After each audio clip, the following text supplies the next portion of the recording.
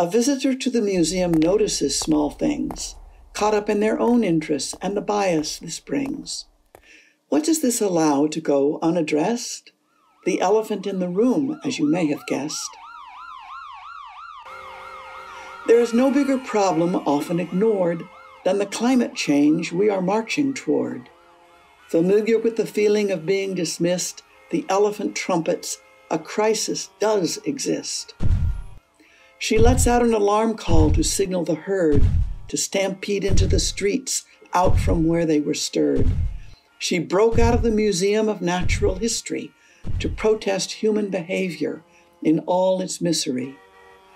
Thick in the air and all over the day is a butane, propane, black carbon bouquet. Climate issues have become more robust as diesel, paraffin, and petrol combust. The African elephant stomps down the street.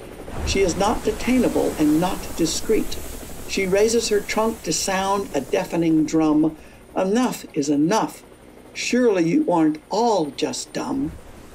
She occupies Wall Street and protests in Times Square, while sirens serenade and flies buzz in the air.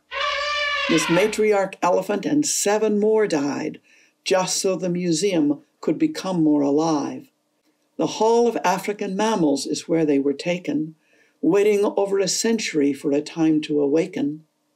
The alarm is the centerpiece where their bodies were staged, frozen in a nightmare as if they were caged.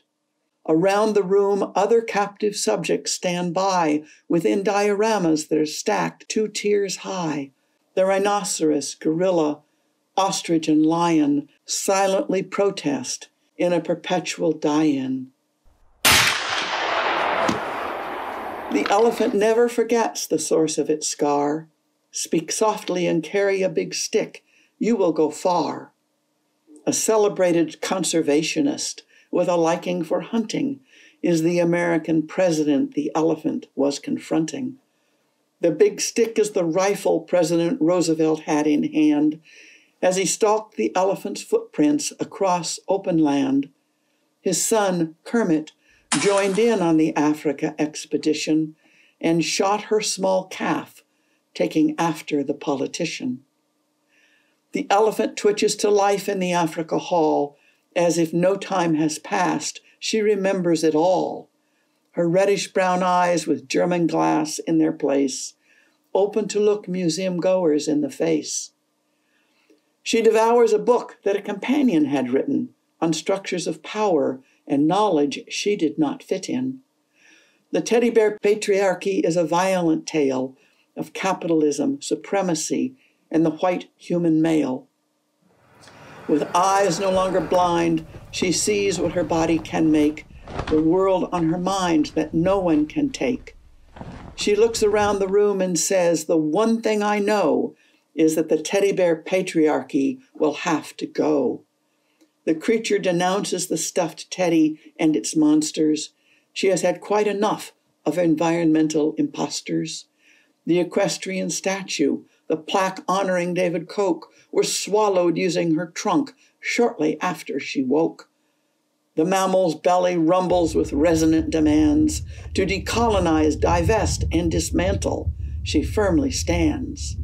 Like a calving iceberg, earthquake, or volcanic eruption, her trumpeting call thunders a long-distance disruption. Her revival starts an autopsy fit for the ages, where tools are used to dissect the museum in stages. Natural history becomes an architectural taxidermy in a plan to make the most avid climate deniers squirmy. Only the museum's facade remains in place to repair the damage to the very last trace. It frames a graveyard where the elephant can finally rest with the enormous weight she has lifted right off of her chest. In the garden of a damaged planet, no collection is held, only the demand for action. That's why the elephant rebelled.